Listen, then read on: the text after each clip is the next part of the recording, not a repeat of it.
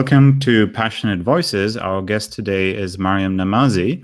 Maryam is a secularist and a human rights activist. She's been involved in refugee issues for a long time, and she is also a speaker for many organizations that are involved in issues surrounding Islam and Islamism. In particular, she is a speaker for Fitna, for Equal Rights Now, for the Council of Ex-Muslims in Britain, for One Law for All, and she's a co-host of a YouTube channel called Bread and Roses, that is both in Persian and English, together with Fariborz Bouya. She's also involved with the Workers' Communist Party in Iran as a Central Committee member. I'm very pleased to have you on Passionate Voices today. Welcome, Maryam. Thank you. It's a pleasure to be here. Thanks for having me. Maryam, what's your passion? I guess my passion is social justice, in a sense.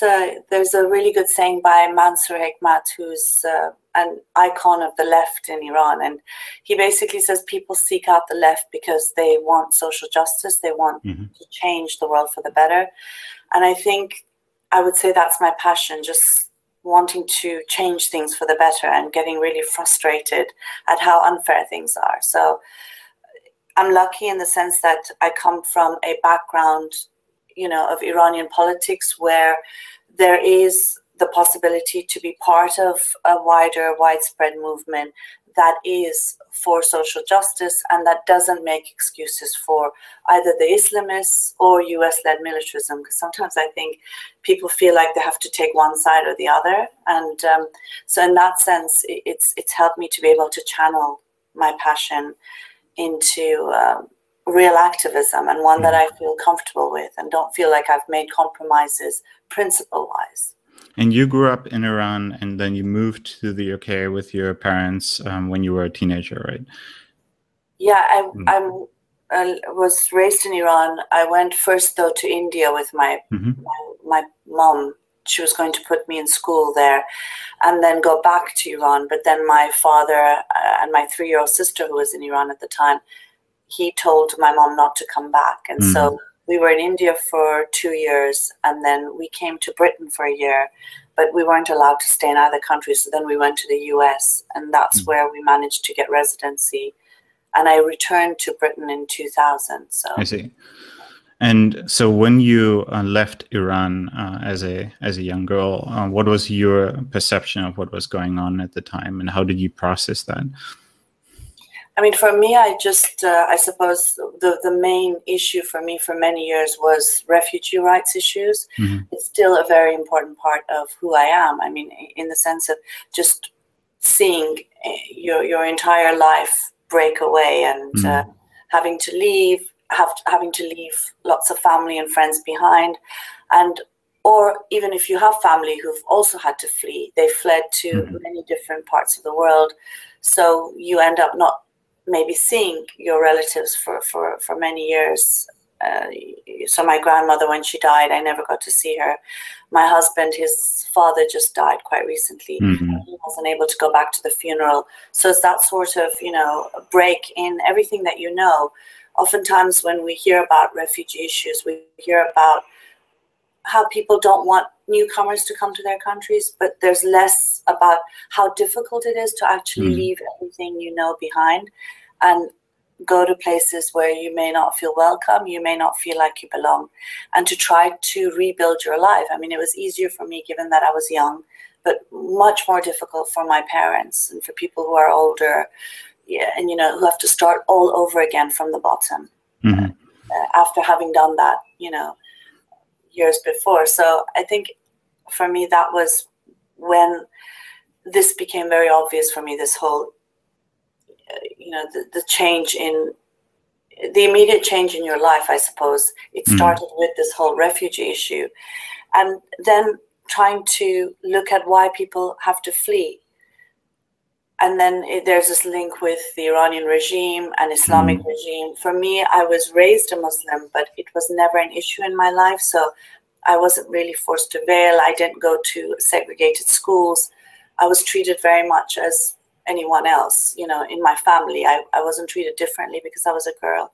So for me, the first time religion in all its glory became evident was when it had political power. And that's why I think for me, it's very easy to make a distinction between people who are Muslims, who might even believe in Islam, though I'm an atheist, who are just wonderful, regular people. And the fact that they all have differences of opinion, they're not just one mass of robots, trying to take over the world, versus the Islamist movement, which is trying to take over the world to some extent. So if we're looking at the situation around the world right now, what we saw in the last 1.5 years is the largest movement of refugees in the world since the Second World War. And we've seen political responses to this all across the spectrum. And what I've observed, at least, is that I have found sanity neither on the political left nor on the political right on a lot of these issues. On the political right, we see a lot of bigotry, and we see a lot of hatred and a lot of let's close the borders. We cannot afford to let people in. We cannot afford to help. It is too much of a risk. It's too much of a threat. And there's broad generalizations, as you say, like everyone is against us. Everyone is trying to take over. And then on the political left, it seems to me that there's often a kind of naivete about Islam and Islamism and its intentions, while at the same time a more positive and responsible attitude towards, okay, there are people who need our help, and there's stuff that we can do. There's the refugees welcome movement. There are people who actually genuinely are trying to make this crisis something that we can overcome.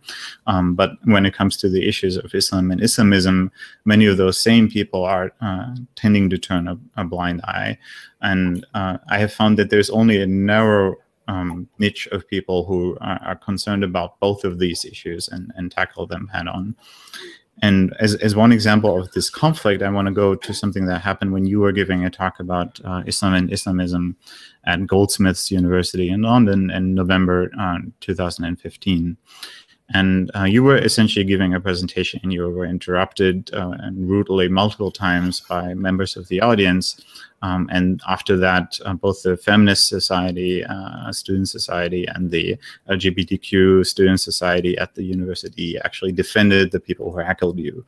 That is, at least as I recollect what happened. Is that what your understanding of the situation? Is that what happened?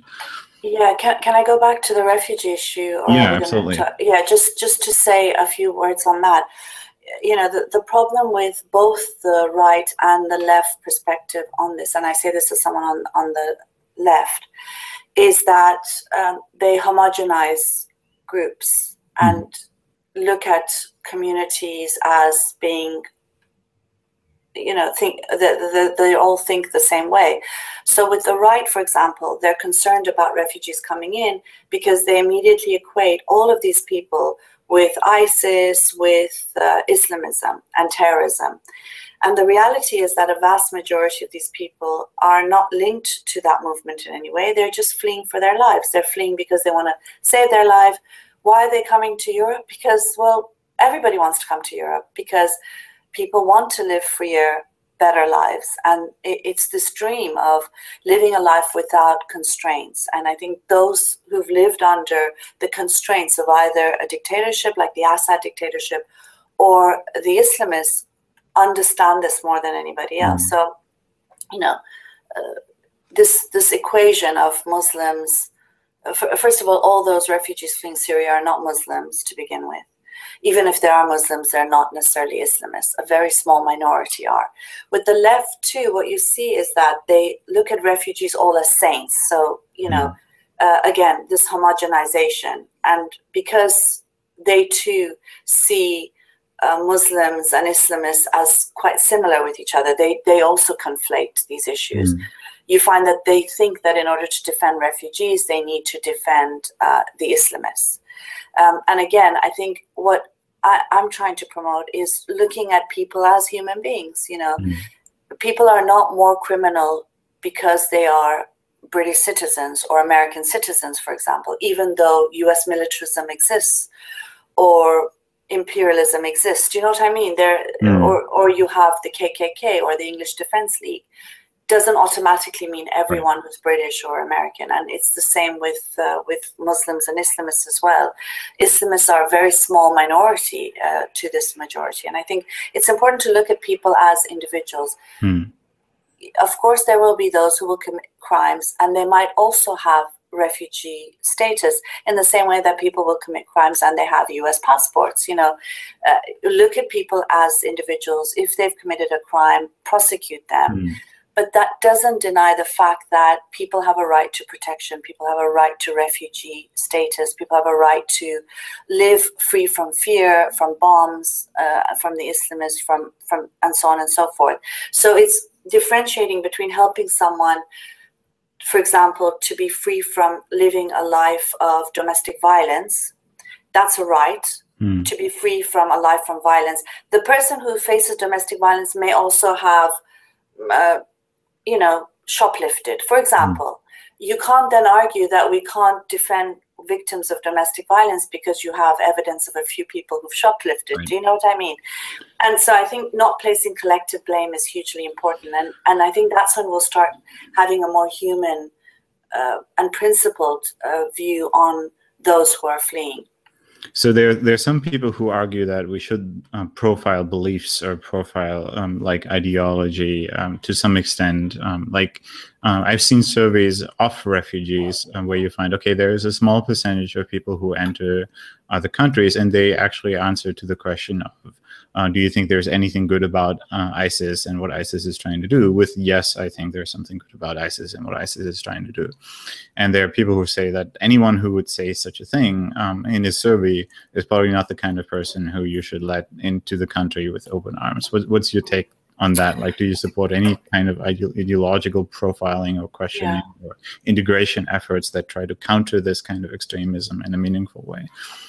I mean, my point of view is, look, you cannot base rights on people's beliefs.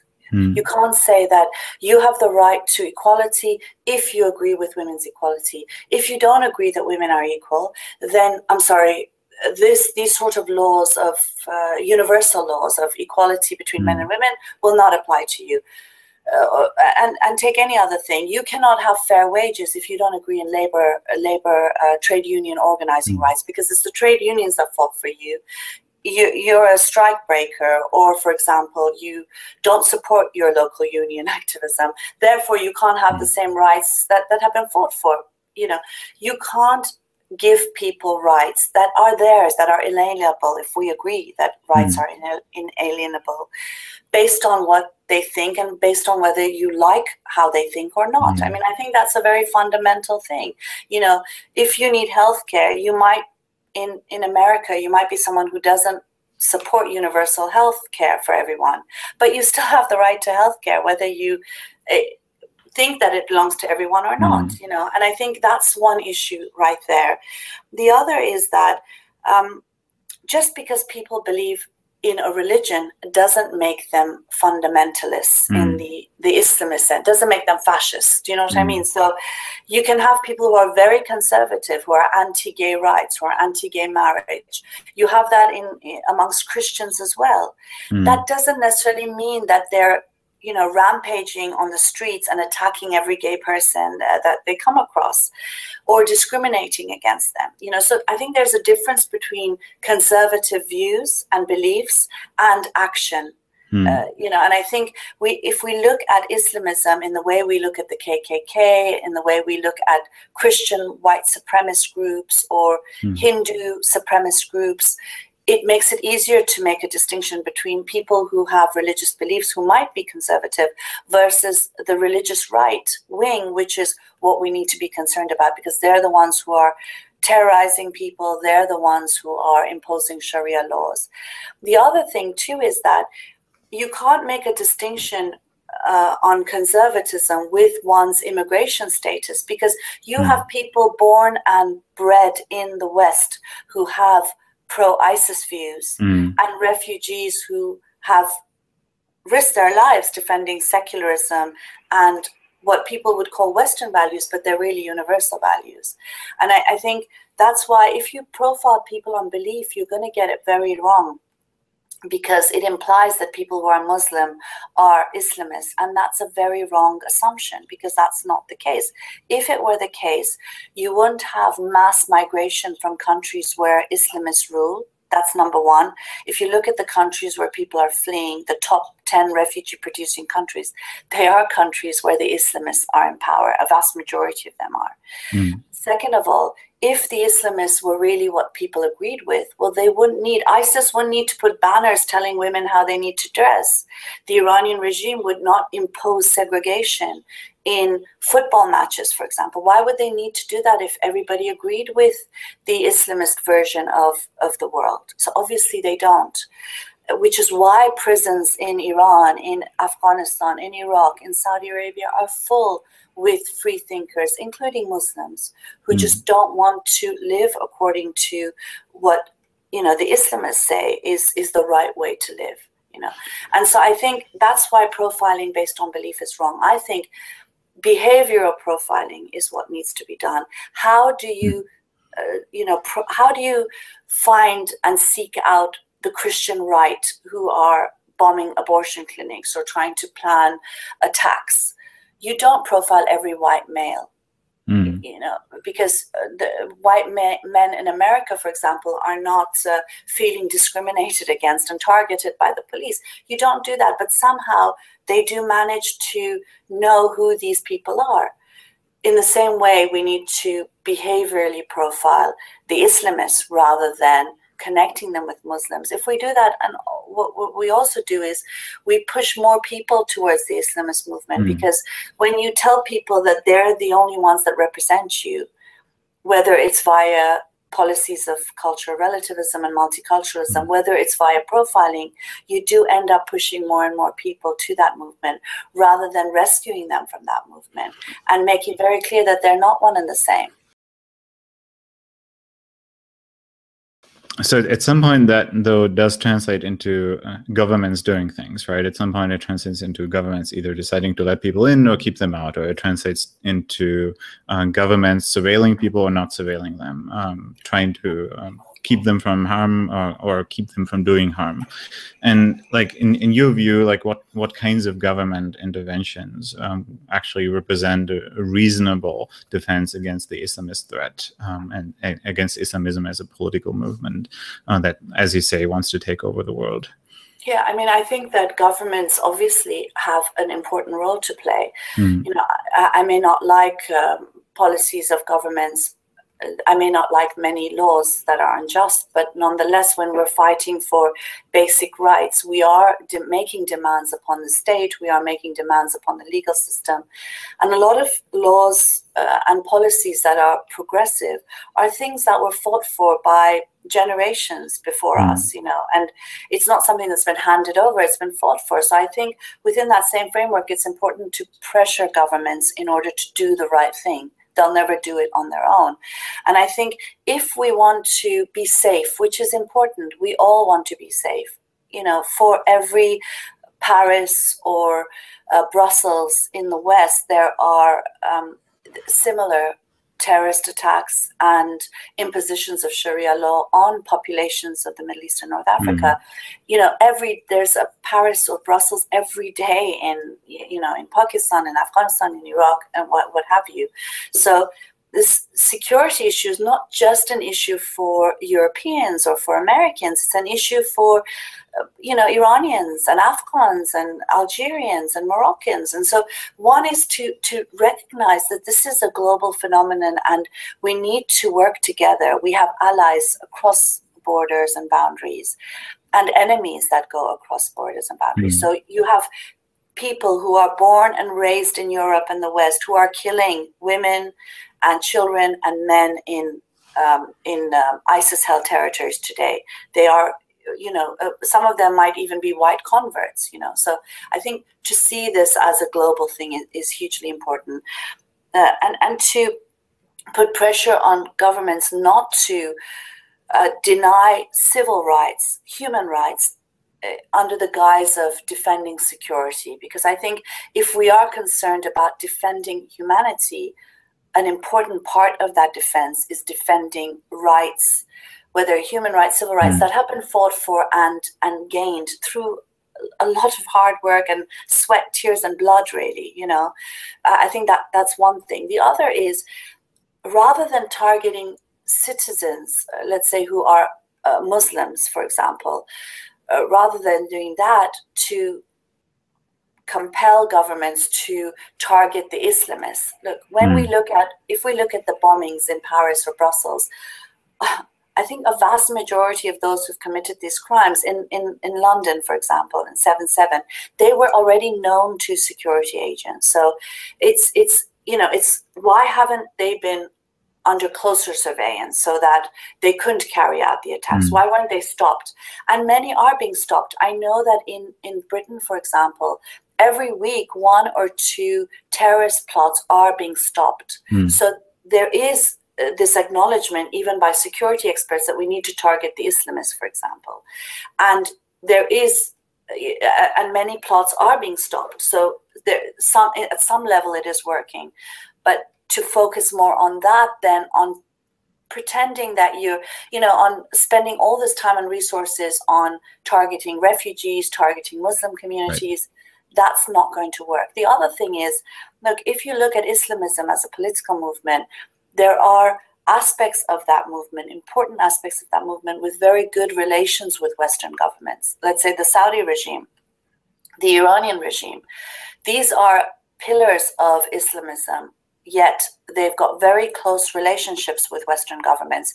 The Saudi regime gets lots of money in military funding. I mean, the police are even trained by the British government, So those are things, of course, that governments don't want to look at because there's profit involved. Nonetheless, if you want to have a comprehensive response to Islamism, and not just its terrorist wings, you need to look at these regimes. You also need to look at the political aspects of this movement. I think the problem is that a lot of Western governments feel that if they make concessions to the political arm of this movement, it will reduce terrorism. But it won't. These two are intrinsically linked with each other. Any strength that the military wing has, it will strengthen the political wing and vice versa. So when you look at the political aspect of this movement, the imposition of Sharia law, for example, in Britain, we have Sharia law courts.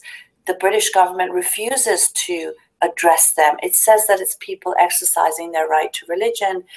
Our position, the position of groups that I work with, along with other secular, even Muslim women's groups, is that this is a project of the Islamist movement, as is gender segregation at universities, as is the women's second class status in so-called Muslim communities. Also the veil, the niqab, especially the burqa, these are flags of the Islamist movement. If we don't deal with this issue comprehensively, we fail to address it. And that's why we're not able to address it in the way that we must. So I think you brought up something very central just a minute ago, which is the long history of support by the West for Islamist regimes. And I mean, that history is well documented, and is also partially linked to just the West looking for allies against communism and saying, okay, if we support the Saudis will be a power bloc here that will preserve capitalism, that will preserve our interests. And what seems to have happened in part is that those alliances have continued, even though the strategic motivations that drove them in the first place have to some extent disappeared. And so now there's this chaotic situation where, like, the United States in its foreign policy doesn't even know what to do with something like the YPG, like the Kurdish liberation movement. Oh, are they our allies? Who knows? Maybe they are, maybe they aren't. And they continue this this alliance with Saudi Arabia in the form of tens of billions of dollars, literally, of weapons sales in the last few years. And one thing that I've wondered about, as I saw the left and the right struggling with issues around Islam and Islamism in the last few years, is like, why is there not a broader consensus and a broader alliance among people of different political persuasions around this issue, for example, of Saudi Arabia, where it seems pretty clear that even if you're Sam Harris, if you're Richard Dawkins, if you're Maryam Namazie, like, it doesn't really matter. Everyone should be able to agree that United States, the UK, shouldn't be allied with a country that is the main sponsor of this very extreme ideology that Saudi Arabia has been promoting around the world for decades. And is it fair to say that perhaps activists in countries like the United States, like Europe, should put more emphasis there and less emphasis on criticizing individual Muslims or criticizing even Islam as a religion? Yeah, I mean, I think there's a couple of things here that you raised. One is the history of the West's support of Islamism. So even in Iran, for example, the 79 revolution was not an Islamic revolution, it was a left-leaning one. And the Western powers met at the Guadeloupe conference, to decide that they preferred an Islamic state to a left-leaning one. And that's when we see the support for Khomeini, who was, someone who no one knew really. And we know what's happened in Iran since then. So as you say, it was creating a green belt around the Soviet Union at the time. I don't think, though, that strategically it's no longer an issue for Western powers. I think whilst the Cold War has ended, I think religion in general is a very useful tool for governments to control and manage the population at large. So it's continued to be a useful tool, even though, including in societies where religion is no longer even relevant, really. You still have such a strong role of that religion plays in Britain, for example, even though it's such a secularized society. In Ireland, for example, you see people voting the first referendum in defense of gay marriage. It's in a country where it seems so conservative and religious. That's the impression that's given because of the role that the Catholic Church still plays in that society and in the state. So, I think it's very useful. Also, if you look at Western government policies now with multiculturalism and cultural relativism, the Islamist movement is very useful in managing minorities on behalf of the state. So we're seeing a situation where the so-called Muslim community has their own schools, they've got their own services even, the sort of faith-based services, as if we don't all bleed the same, as if we don't all, we don't need to go to a secular hospital anymore. We need faith-based services because somehow we're so different. Even our biology is different. We need separate services to address our needs. And also, of course, faith-based courts. And I think in this sort of climate where there are austerity measures, cuts in legal aid, for example, well, privatizing and outsourcing justice to Islamist groups has been very useful for Western government policies. And so I think, in a sense, everything is so intertwined with each other. It's not just the Saudi regime. It's about so many fundamental policies, social policies, political policies in Europe as well, in managing so-called minority communities. But it's also very much part of Western government policy, foreign policy. So in Iraq, dividing societies based on ethnicity and religion, the Iraqization of the world, really, it is a very good way of managing, or they think at least of managing. It's obviously been a disaster. In Europe, it's been a disaster across the world. So I think that's one of the reasons why it's not so easy to separate all of these things. And again, with the Saudi regime, the problem I have with many people on the left is that they're happy to criticize the Saudi regime because it's got close relationships with the West, but they're in bed with the Iranian regime. They're in bed with Hamas and Hezbollah. And, in that sense, if you don't deal with the movement comprehensively, you're not going to be able to address it because the Saudi regime is only one part of it. The other thing with the Saudi regime is that it's been untouchable for so long. Because it's so closed and we haven't been able to see the resistance and protest. They've been able to make it seem as if this is what Saudi society wants. Now, though, that there are cracks, and a lot of it has to do with, for example, the campaign for the release of Saudi freethinker Raif Badawi. His wife's campaign, Ensaf Haydar's campaign for his defense, has cracked open that sort of the facade of it being untouchable. And I think with that campaign, we are seeing the sort of momentous movement of groups and organizations who are coalescing together, as many of us have, in defense of Raif and against the Saudi regime. And I think that's something that we're going to see more and more of. And I take your criticism of the left as being often like supportive of Hamas and Hezbollah and groups like that as very valid. At the same time, one criticism of the left of people in the anti-Islamism movement and groups that are against Sharia law and so on is often this it's being framed as we should not punch down, we should always punch up. And the framing on the left is often to say, like, if we're criticizing Islam as a religion, as a belief system of people, let's say in the suburbs of France, then we are effectively punching down. We're not punching up to people who have power, we're punching down to people who don't have power. And would it be fair to say that perhaps people who hold that belief and people who are concerned about Islamism can meet and find common ground around this issue of political connections to regimes, whether it's Saudi Arabia or whether it's Hezbollah, and jointly take collective action against Islamism that is being promoted, and focus more energy there, focus more attention there, and focus less attention on, say, Islam as a belief system and how ridiculous different kinds of religions may or may not be. I mean, I think, those are very legitimate points. I mean, the fact of the matter is that, first, for me, it raises the question, why do you think you're punching down? Do you know what I mean?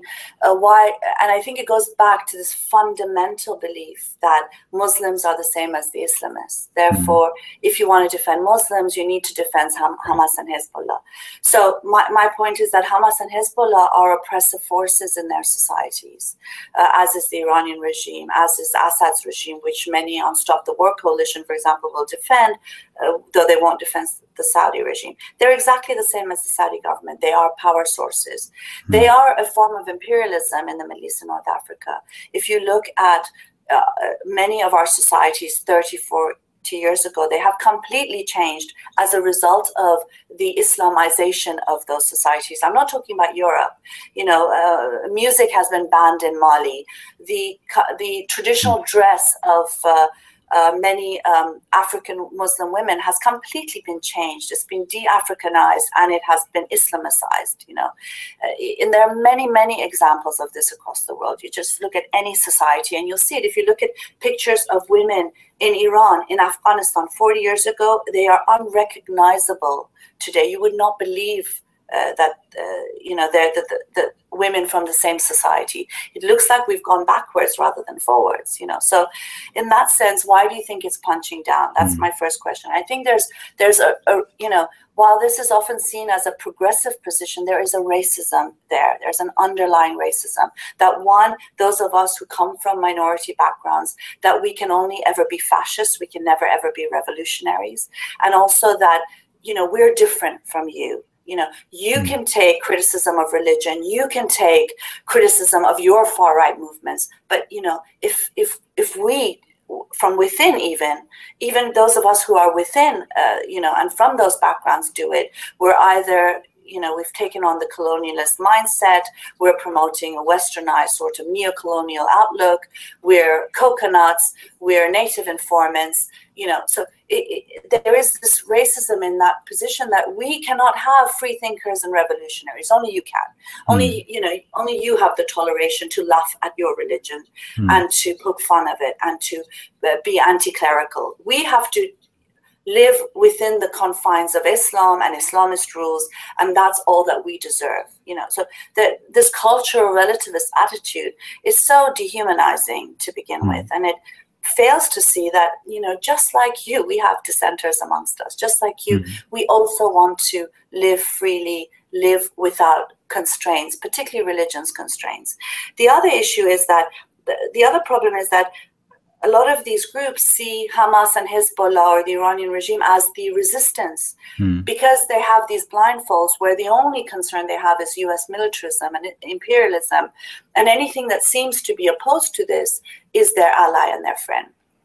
And my point is, well, you can be anti-imperialism and you can also be anti-Islamism.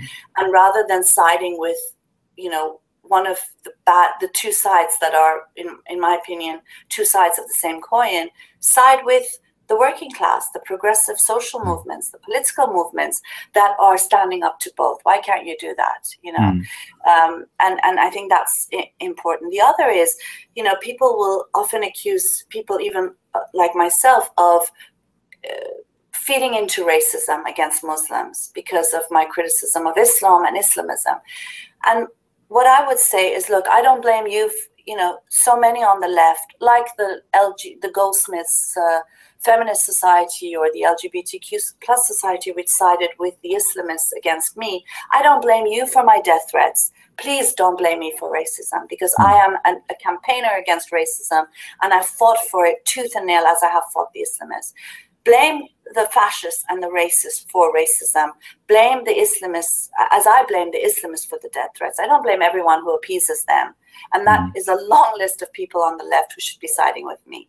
You know, so I think we put blame where it's due, hold those movements that are carrying out racist attacks, that are promoting racism, that are promoting terrorism, hold them to account, and stand with those of us who are against both racism as well as Islamism. So I want to draw the connection here with what I would describe as identity politics in the left today.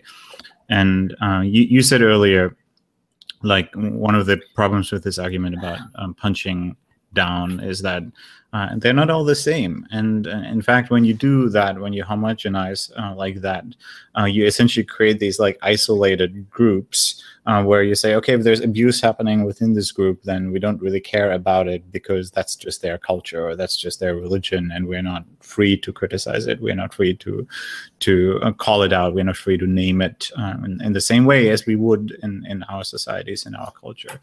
And that seems to be the way I've observed it. Seems to be an outcome of this view of identity politics, where you group people by their religious identity or by other forms of identity. And so I want to draw the connection to the Goldsmiths incident. And what happened there is that you were shut down, or rather, I should say, people attempted to shut you down. They disrupted and heckled you, and you carried on bravely as they did so. And they even tried to shut down the projector while you were speaking and pull the plug while you were showing a slide. And this is a great Jesus and Mo cartoon, which I'll give you a chance to read, which personifies this sort of accusations of racism.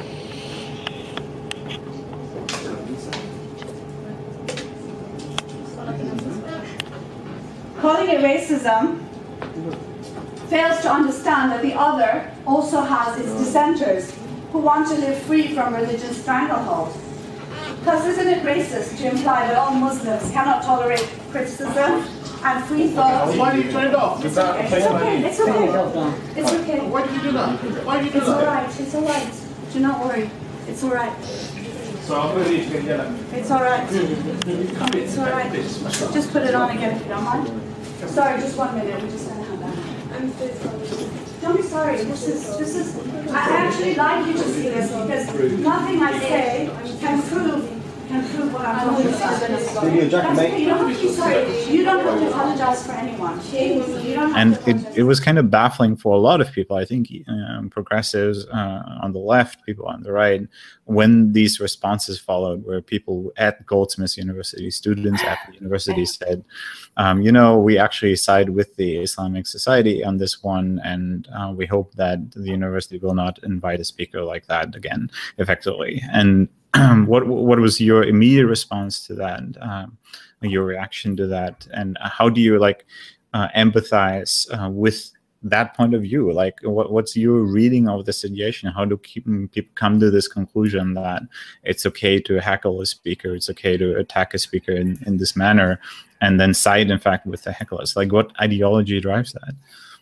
Well, I mean, when that happened, I mean, you know, I don't expect much from the Islamists or the far right. I mean, what they did didn't surprise me. I'm glad it was videotaped, because I know what would have happened. I would have ended up being vilified for it, because before the video went up, the Islamic Society did say that I basically violated their safe space and that I was screaming at them and that, you know, they were,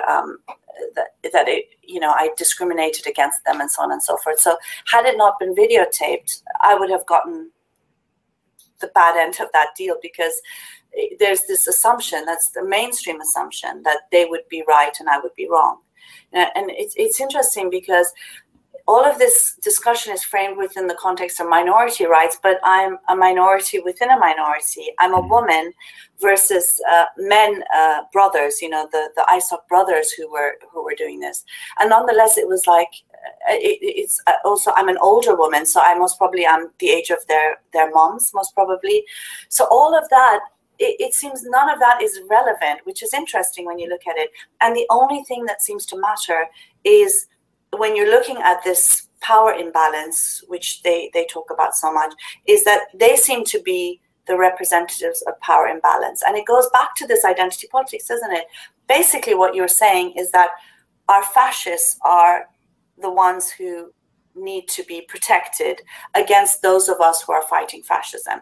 And, you know, so when they behave that way, I wasn't surprised, because I've dealt with this movement for many years now. I mean, I think it must be, I don't know, maybe 30 years, around 30 years, where in various ways I've been up against this movement.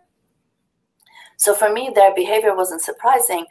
But when I heard about the solidarity message of the, Ghost Miss Lesbian and LGBT plus society and the feminist society, I did scream, you know, at the top of my lungs at my computer. And I just, because it does feel so hurtful. Do you know what I mean? I can't explain it. I'm not surprised.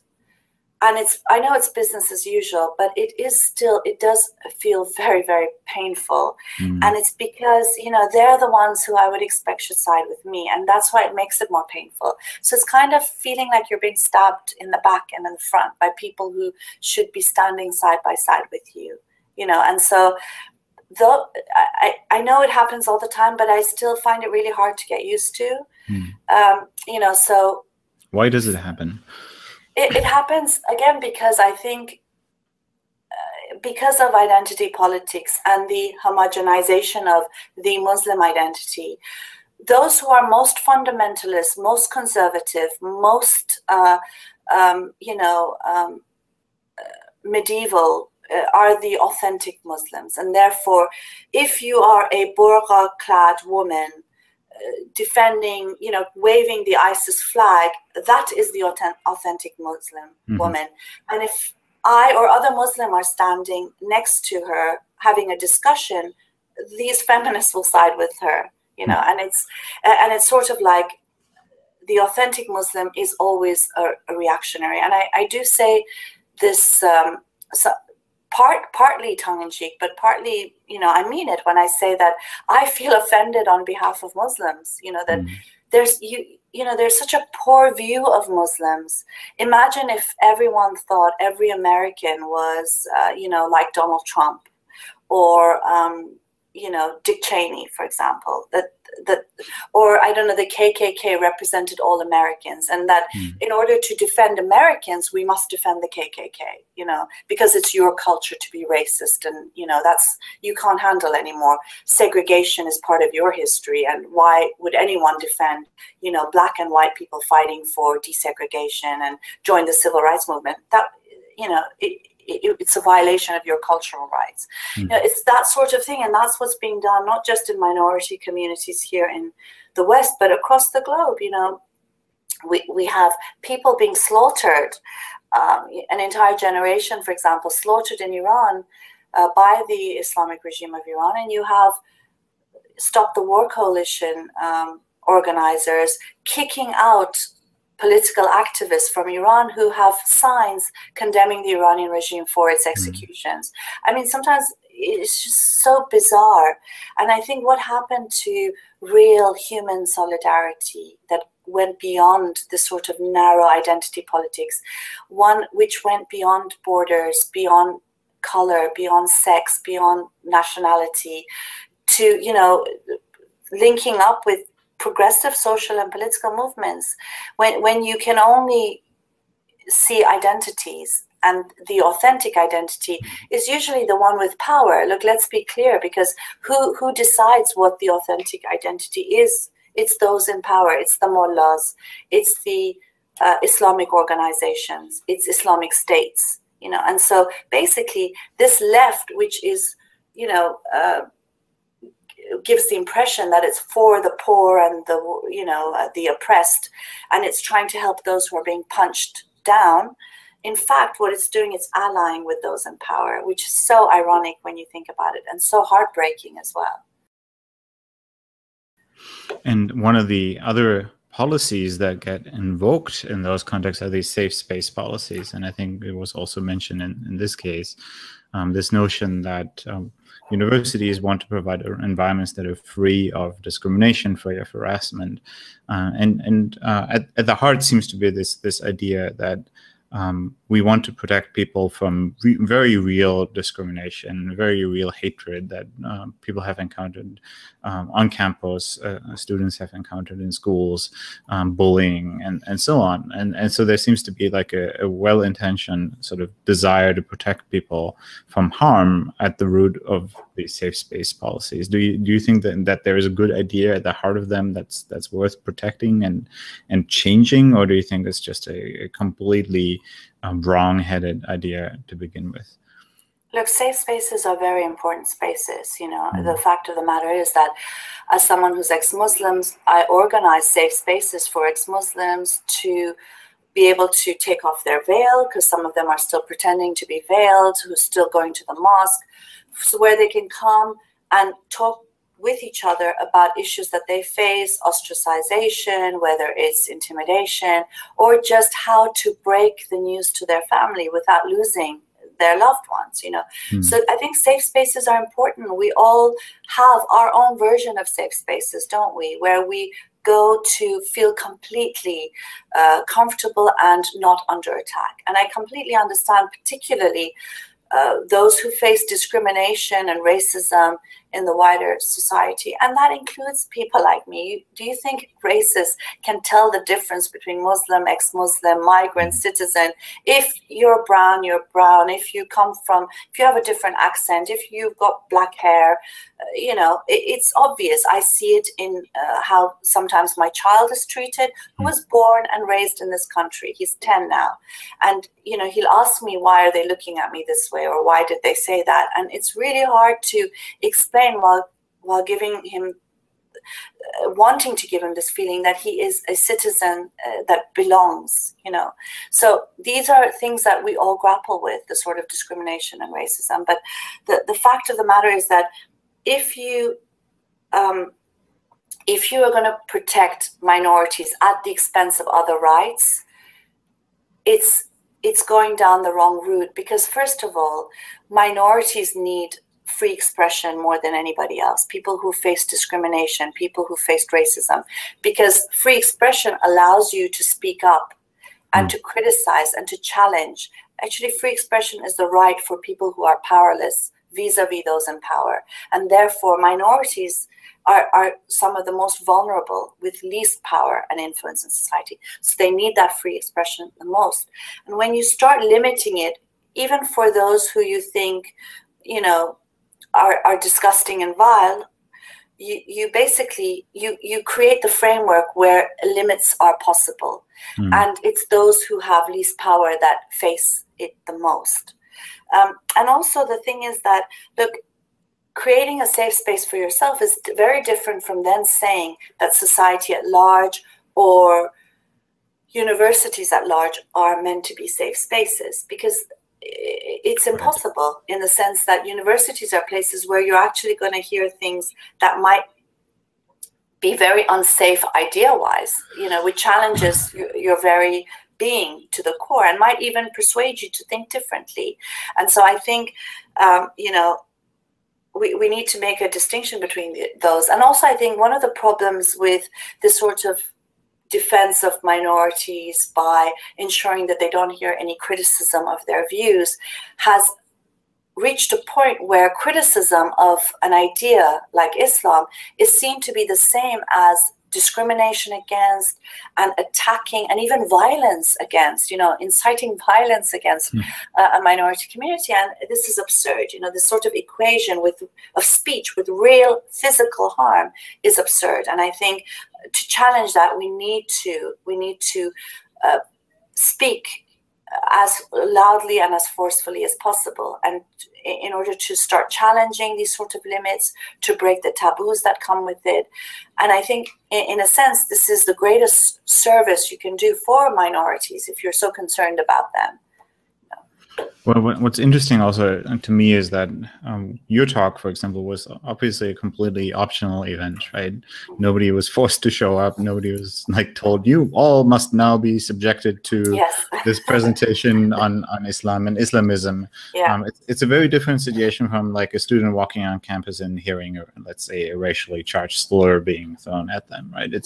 You're presenting to a willing audience who all essentially chose to be there and said, this is something that interests me. And yet members of that same audience then said, no, actually, we would like to stop you from speaking. Yeah. So the safe space doesn't really seem to apply in that same way to that type of setting. It's a very different kind of setting than saying we want our campus to be discrimination-free, for example.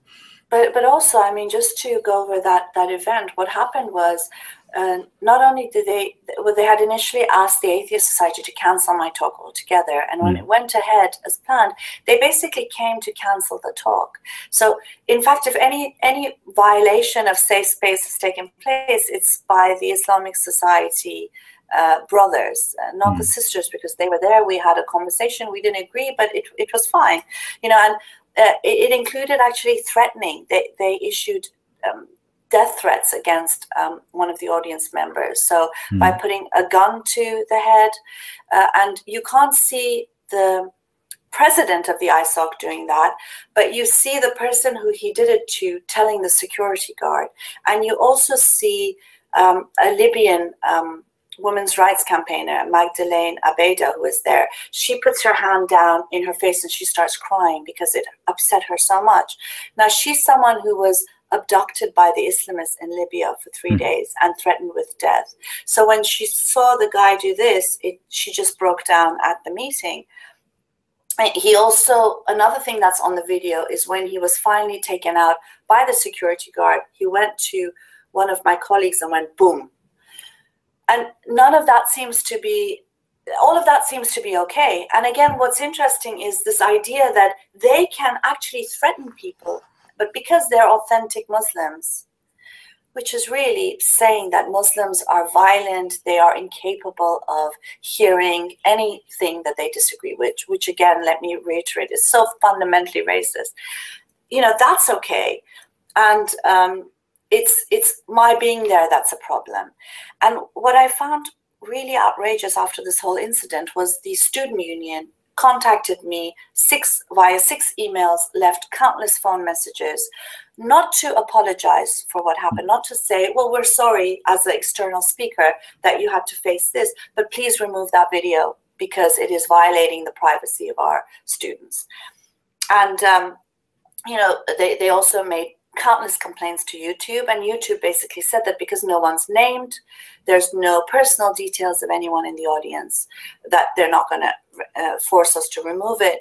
And also, what I told the university was there's an investigation supposedly taking place. Don't you think it's good to have the evidence available, but you want to take it down? And I just met a student from Goldsmiths, actually the same woman who filmed this. She's a student there. She's a Nigerian women's rights campaigner and an artist. And she wrote a blog recently. Her name is Sarah Peace. She wrote a blog about a class that she was in, where the professor said that you cannot criticize FGM. FGM is female genital mutilation. Where, and I only say this because some people ask me what's FGM, and I thought, oh my gosh, this is bad if they don't know what FGM is. So I said, note to myself that I should read it, spell it out. But the professor had said that you can't criticize FGM because it would then be promoting a white colonialist perspective, and it would be denigrating minority populations. Now, Sarah, who's a Nigerian herself and was outraged at this, saying that, FGM is something that many African women are fighting against. Many women across the globe are fighting against. How can it be Western imperialism and colonialism to do that? Now, she wrote a blog post about this. She didn't name the professor, but she wrote about it. Now, I met her just a few days ago, and she told me that Goldsmiths is thinking of putting her up for disciplinary charges because of her blog post. Now, none of the ISOC members of Goldsmiths who came and threatened audience members, who came and disrupted the thing, none of them were put under disciplinary charges. And Goldsmiths never said that they embarrassed the university, but they've told her that because she has embarrassed the university, that they are looking into it. And again, it's this, the authentic Islamist, which is our fascists, can do whatever the hell they want. They can come on campus day in and day out, impose gender segregation, as they did at LSE, for example, at a dinner. And you have the head of the National Union, the head of the Student Union, who's a white woman feminist, going and saying how wonderful it was. Well, gender segregation is like racial segregation, but she has no problem as long as the ISOC is doing it. And, on and on and on. And then you have someone like me, and suddenly I'm controversial, I'm inflammatory, I'm inciting violence and discrimination. And then you can see how alone sometimes we dissenters feel, especially when it's people who should be on our side doing it. And did they ever reach out to you, the Feminist Society, or did you talk to them after this happened, or the LGBT Society? No, they never did talk to me. I know that there was some differences within the group. So I did hear that there were some who were not happy at the position that they took.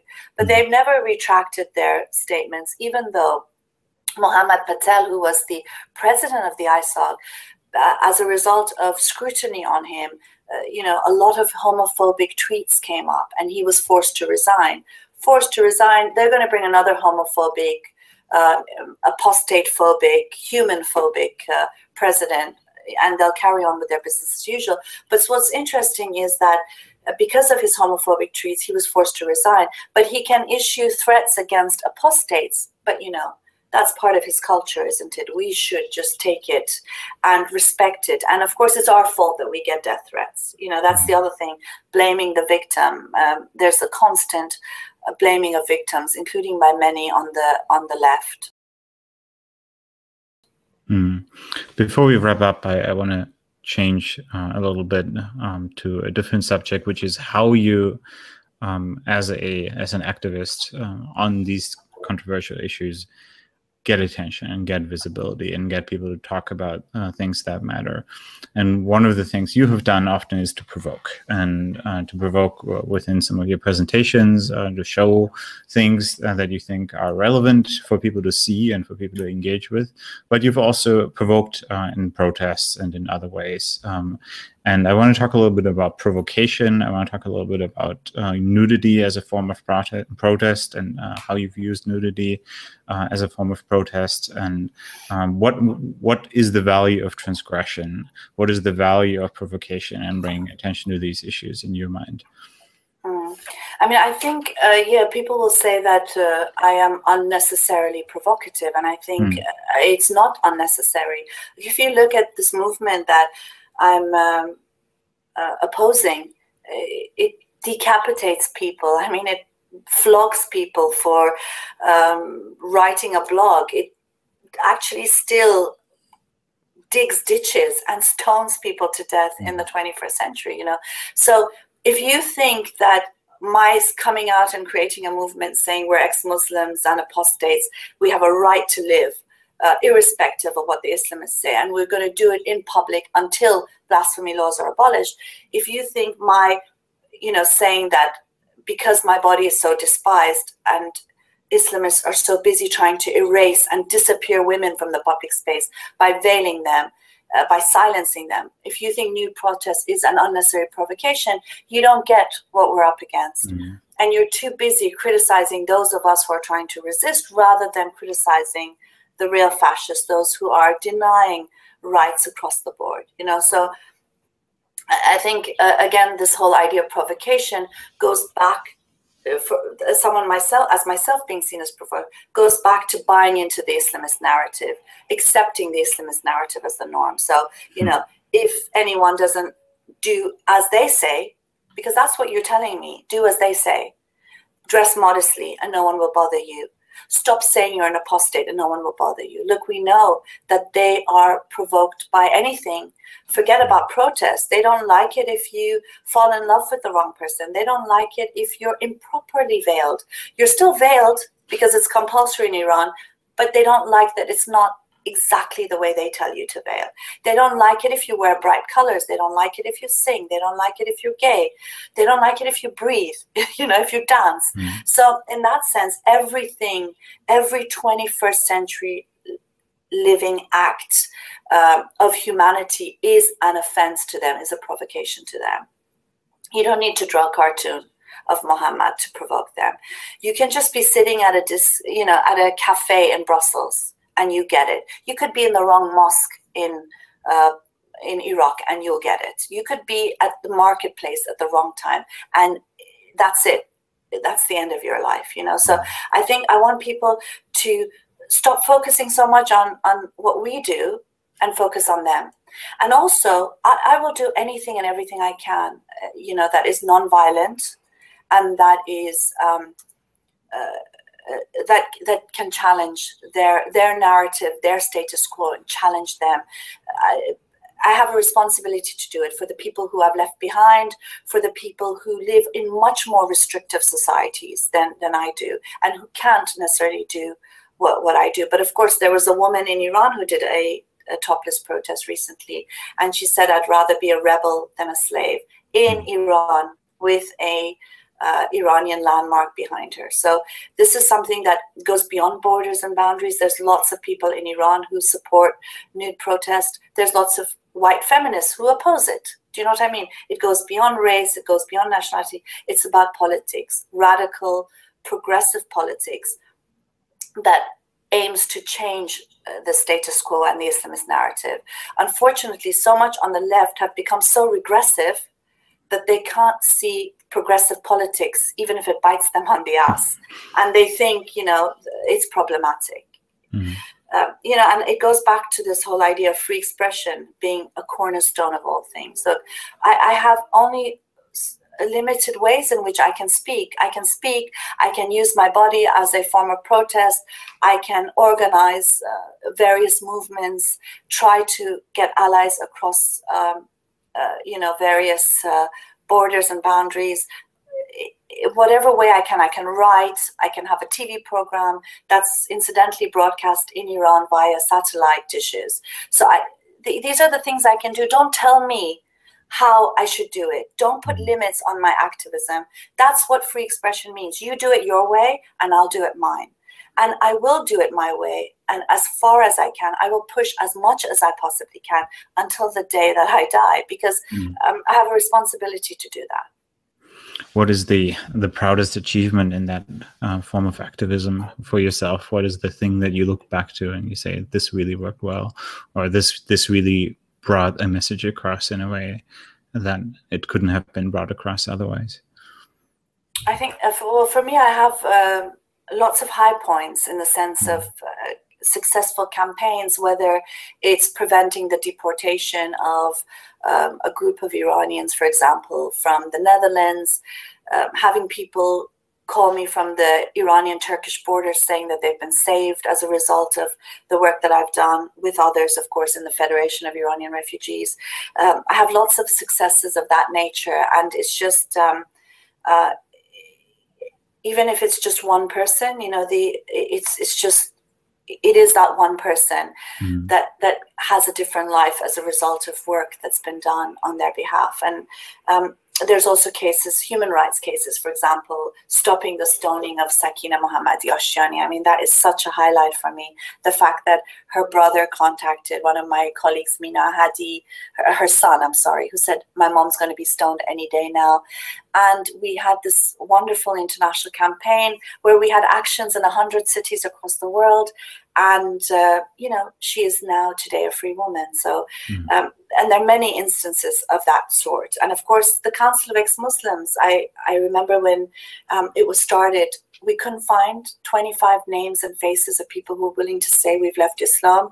And a lot of them, if you look at the initial photos, are Iranian political opposition, which is used to criticizing Islam and the Iranian regime. And today, it's become a mass movement, really, where there are ex-Muslim groups in many cities across the world, thanks also to, of course, social media, and also the work of people like Richard Dawkins and their support of this movement. The fact that now wherever I go, there are people saying I'm ex-Muslim, and it's because of the Council of Ex-Muslims that I was able to do that. And there's this great thing that we started, which was one of my colleagues started, Rehan Sultan. She's a Bangladeshi atheist, and she came up with this idea of ex-Muslim because. And it's a hashtag where, someone will say ex-Muslim because I'm a woman, ex-Muslim because of bacon, Rehan was ex-Muslim because there's no 72 virgins for me. So it was both funny but heartwarming as well. I just met a few days ago the woman who said hers was the one where her face was hidden, and she said ex-Muslim because my father was an imam and he forcibly married me as a child, So also very heartbreaking ones, and people who said it was the first time that they ever came out as an ex-Muslim. There were more than 120,000 tweets from 65 different countries. So again, that's something where you feel, you are having an impact. It makes a difference, and that just makes you want to do more. The thing, I guess, that personally was the most difficult thing for me was, of course, nude protest, because I find the fact that, you are coming from societies where women are told to cover up, where your body is seen to be the source of chaos and fitna. There is this hatred of your own body in a sense, and this feeling of shame. And to be honest, I can't say I've completely gotten over it, even though I'm known now as somewhat a topless activist or a nude activist. The first thing I did was this calendar for Alia Magda al-Mahdi. She's an Egyptian blogger, and she posted a photo of herself, and she said, put on trial the artists, models who pose nude for art schools until the early 70s. Hide the art books and destroy the nude statues of antiquity. Then undress and stand before a mirror and burn your bodies that you despise, to forever rid yourselves of your sexual hang-ups before you direct your humiliation and chauvinism and dare to deny me my freedom of expression. She did this in Egypt. She was also kidnapped by the Islamists. She now lives in Sweden as an asylum seeker, as a refugee. So I did a calendar, which is still available on the website. But I just want to show you, I did my photo, and mine was saying my body is not obscene, veiling it is. And it was the most difficult thing I ever did. And it took a while for me to manage to get my photo because it was so difficult. And after that, I did other actions in public. One was taking the Allah out of the Iranian regime's flag and putting something much more worthy in its place, which I wrapped it around my waist. And that was in front of the Louvre in Paris with Alia Magda al-Mahdi and also Amina Sabouhi, who's a Tunisian topless activist. So I guess personally, that was the most difficult for me. And I always still say, put me in a room with 20 Islamists, I'll be fine. But ask me to do nude protests, and it's so much more difficult because there's so many other things involved. And it's not seen to be as heroic. Do you know what I mean? There's this shame attached to it. And there are people who still won't work with me because of, this is just going too far. You just go too far. And I think, history is made by people who go too far and who do things that are vilified, that are looked down upon, that are seen to be, rocking the boat too much. And so I think, no, I'm not going too far. The Islamists go too far. And we're just trying to defend humanity against them, basically. Well, thank you, Maryam, for rocking the boat and for sharing your passion with us today.